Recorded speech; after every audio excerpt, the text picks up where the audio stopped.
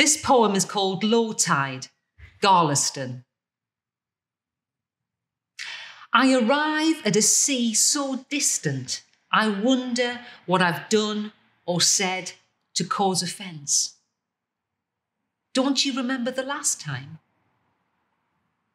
I start walking along the beach and find pebbles, glass, fragments of pottery.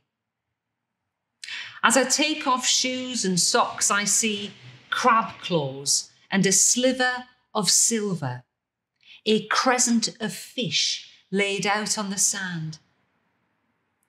One dead eye catches my living ones. Is this it then? I don't know. You tell me. I run a bare soul around a wreath of bladder wrack and look back to the sea wall, pink skirted by sea thrift. I came alone to fill coat pockets with shells, glass, stone and pottery. I leave, knowing their vivid primary colours will fade by the time I reach home.